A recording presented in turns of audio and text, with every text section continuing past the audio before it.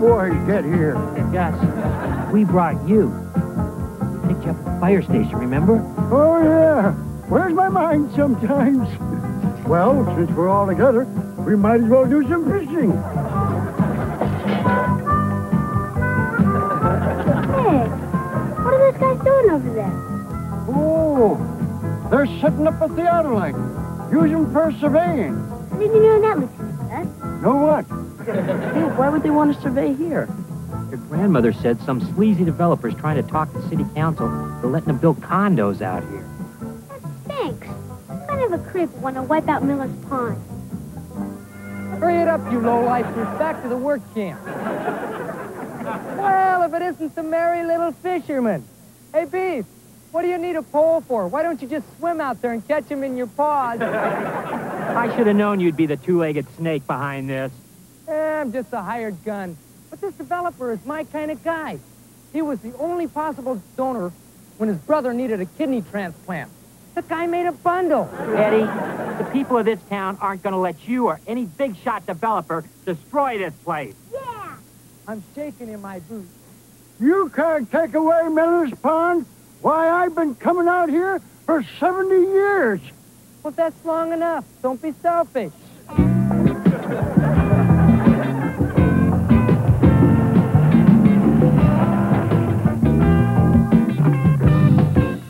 Good afternoon, Mrs. Cleaver. My, that's a lovely babushka you're wearing. I didn't hear the doorbell. I didn't ring it. Here's some flowers for my best friend's mother. I tell that to Lumpy's mother, too, but I don't mean it. Really? Well, how thoughtful. I'll just put them in water. Yes, I thought that these precious flowers might inspire you as they did the legendary artist Claude Monet. And it just so happens I have 2 tickets to the Russian Impressionist exhibit tonight. Unfortunately, I have a very important city council meeting. Oh, that's right. You're voting on the Miller's Pond development issue. I assume a woman with your foresight is in favor of starting construction. Eddie, you wouldn't by any chance be working for the developer, would you? Well, yes. And for a king's ransom, I might add. Oh, but that's not the point. The future of our fine hamlet is at stake. When all the facts come into the city council, I assure you, I will study them closely. Might I say that a vote in the right direction could benefit your whole family? Eddie, are you trying to bribe me? Mrs. Cleaver, you wound me. Now, as I recall, you're partial to pearls. Bye, Eddie. You know what would look nice in your yard? A lap pool. Scram. Morning, honey. Go. Oh.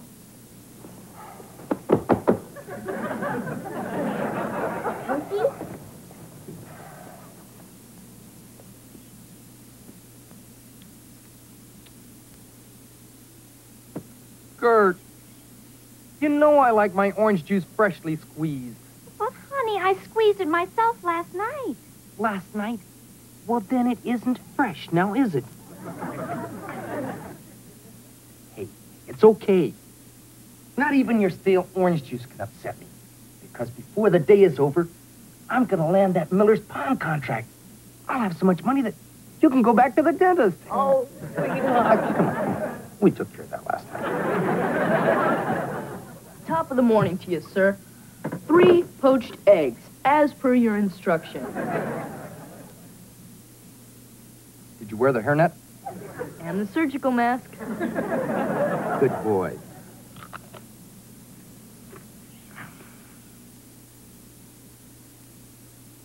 Shoo.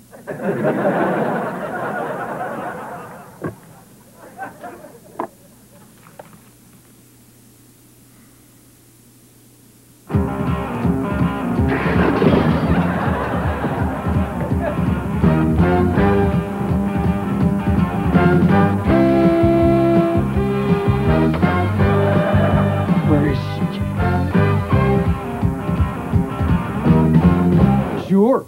Sleep like a baby, you she-devil. Change your vote. Tell him you inhaled some bug spray and you didn't know what you were doing. I knew exactly what I was doing. Now, will you please leave? Not until you tell me why you've ruined my life. Mrs. Cleaver. June. Don't I always tell you how nice you look? Even yesterday when you were wearing that stupid babushka. You look like a Russian fishwife. Mom.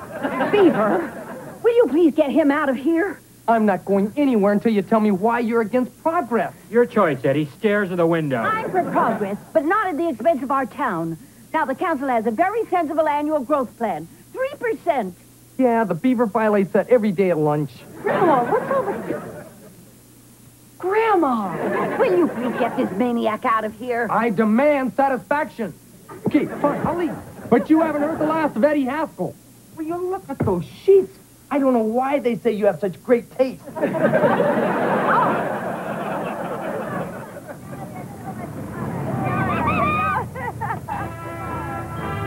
for Edward Haskell for City Council. Help lead Mayfield into the 21st century.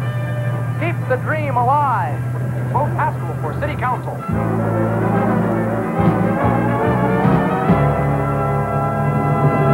And when I woke up from the dream, I asked myself, why can't we all live as brothers and sisters? I want to thank all of you for your past support. And if I am reelected, I want you to know I'll continue working for better schools and a Meals on Wheel program for the elderly. Why can't the world pull together and make global peace a reality? That's my vision. And if you elect me, I will make it happen. And in conclusion, I'd just like to say that I'll continue to try to make Mayfield a nice place to live.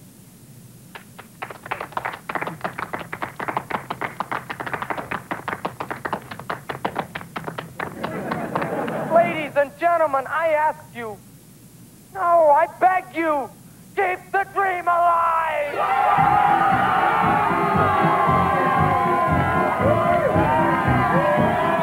He bought it.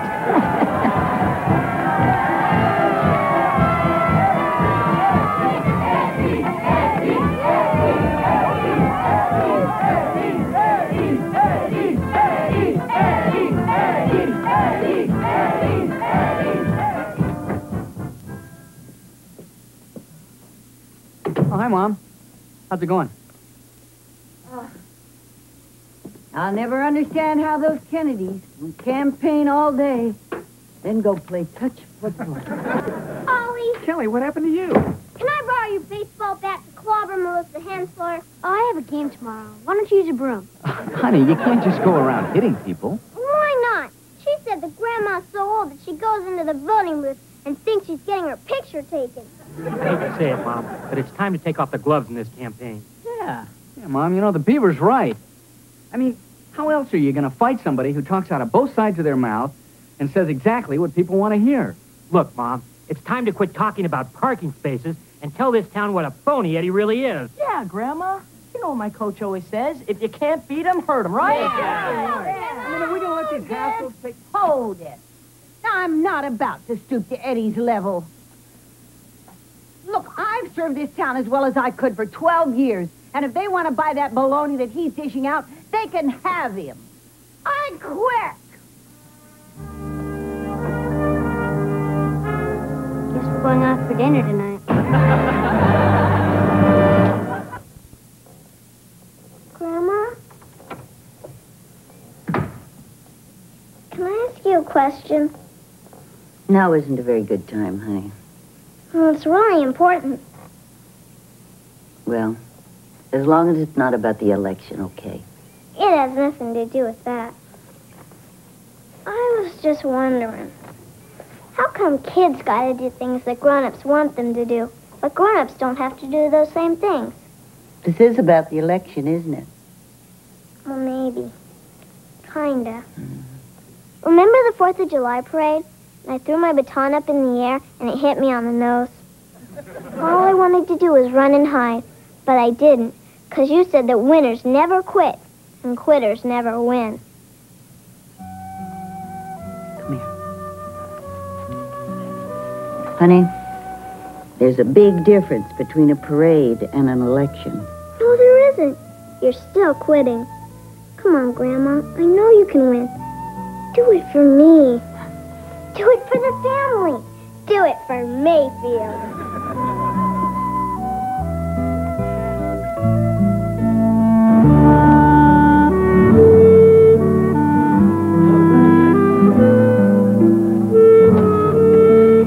Where are you going to go, kids? How far down?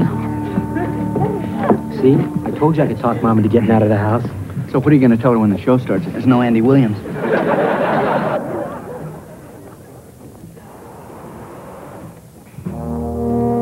Hello, fellow townspeople. I am Edward Kennedy Haskell, and I know what this town needs. Fresh ideas, new jobs, a dog track. But I can't do it without your vote. And without my loving wife and son. And these people, they're my family too. And they ask you to vote for me, Edward Haskell, for City Council.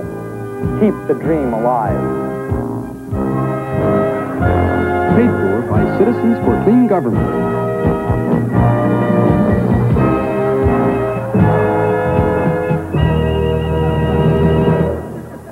Give to the Haskell campaign. Let freedom ring. Open up your hearts and your wallets. Remember, the Russians don't want to see Eddie Haskell elected. Eddie, what do you think you're doing? I'm soliciting contributions to wipe out your mother. Save your breath, Eddie. Tomorrow morning, I'm officially withdrawing from the race. You quit? I knew you'd weasel out. I win! I win! I win! You wouldn't have a prayer if this election was decided on the issues. Issues, smissues, I win! If you'd like some privacy, I can always ask the audience to leave. I'm awfully sorry about this. Well, I'm sorrier than she is. So sorry that after I'm elected, I'm going to name the new airport after you. There you go again. You're just promises and rhetoric. Could you take this debate someplace else? A debate? Oh, well, now, there's a wonderful idea. It'll give you an opportunity to outline your plans for leading Mayfield to the 21st century. Forget it, Mom. You need two intelligent people for a debate. I'll debate the elder statesman anytime, any place. Sir, debating may not be your forte.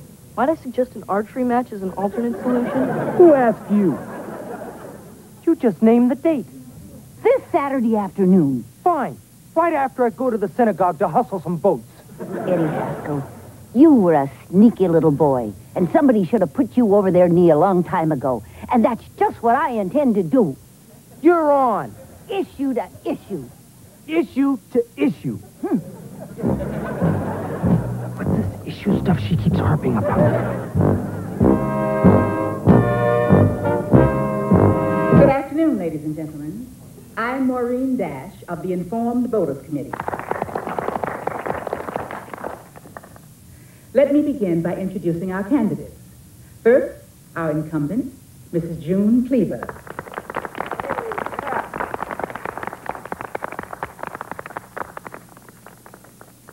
And her opponent, Dr. Edward Haskell.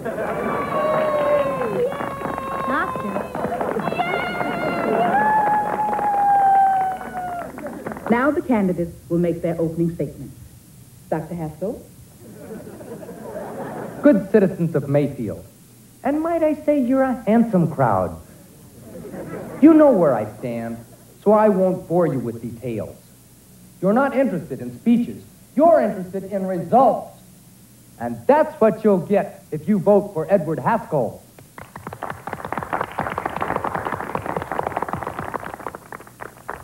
And now, Mrs. Cleaver. I choose to run for a fourth term so that I can continue the work that I've begun.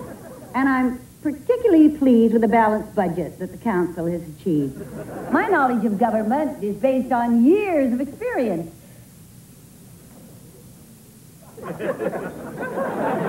And I hope you'll give me a chance to utilize that experience for another successful term. Thank you.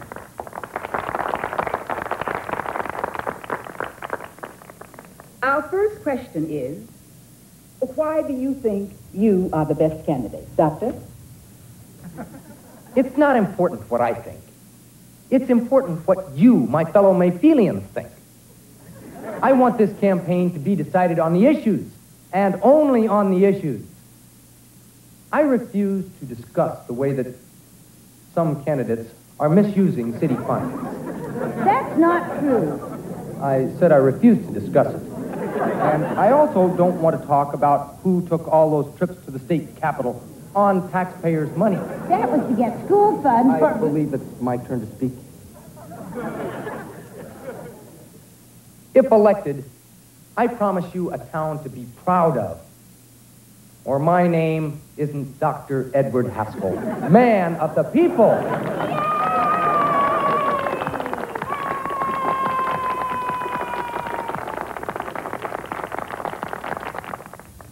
And now, Mrs. Cleaver, why do you think you are the best candidate? Well, to begin with, Dr. Haskell's accusations are just ridiculous. So I prefer to spend this time on my 5-point plan for the future. First, I would like to have a balanced budget. And then, secondly, a welcome plan. So that everybody would feel at home in Mayfield. Point 3, to create new control for our landscaping so that all of our city parks would be kept in a nice manner.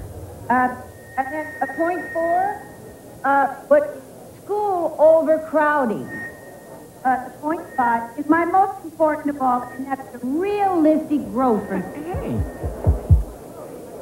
Well, that's my 5-point plan for the future, and I think that makes me the better candidate.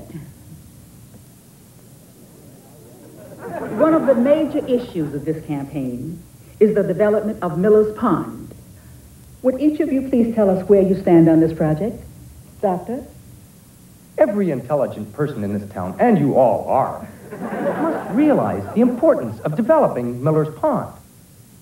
The income generated from this project means lower taxes, and lower taxes means more money in your pockets. And if money doesn't buy happiness, I don't know what does.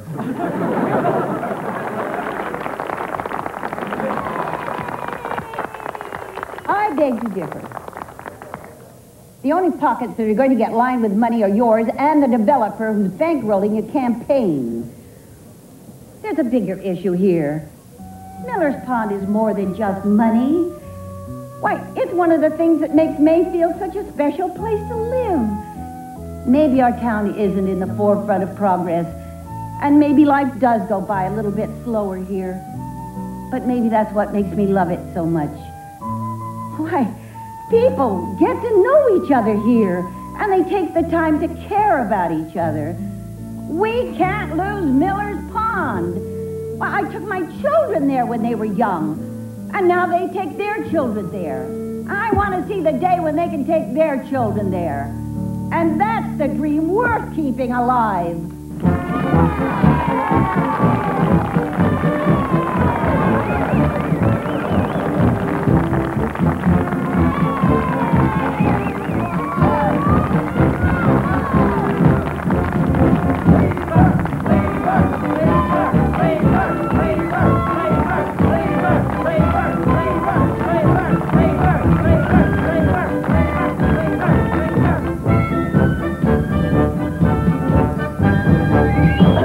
Councilwoman Cleaver. She's got this one in the bag. Yeah, all right. Thank you. But while the momentum may be changing, let's not forget that was just one little debate. Though I was brilliant. Well, cold hot fudge just won't do.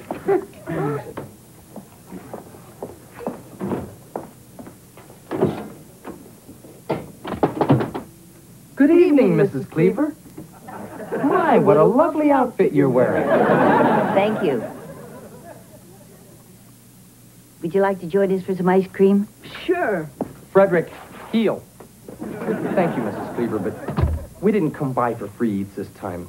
We just stopped by to inform you that I'm dropping out of the race. Well, that's quite a surprise. It just so happens I was checking my social calendar, and as chance would have it, Inauguration Day falls on the exact same day that I'm to be honored by the Drywall Association. What a shame. There's no way you could reschedule a presentation? I'd love to, but my word is my bond. Oh, by the way, that crack about you being old. Gert's idea. I can see how that could happen in the heat of the campaign. And we fought hard. And you fought clean. Well, in any case, I'm kind of disappointed. I was looking forward to a good battle. Well, so was my father, until he found out that all city officials have to make a full financial disclosure. Congratulations, Councilwoman. Thank you, Eddie.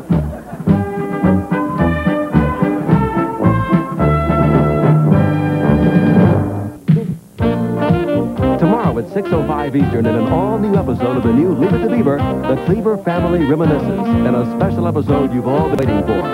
But first, stay tuned for more map-pounding action on World Championship Wrestling, next on the Superstation.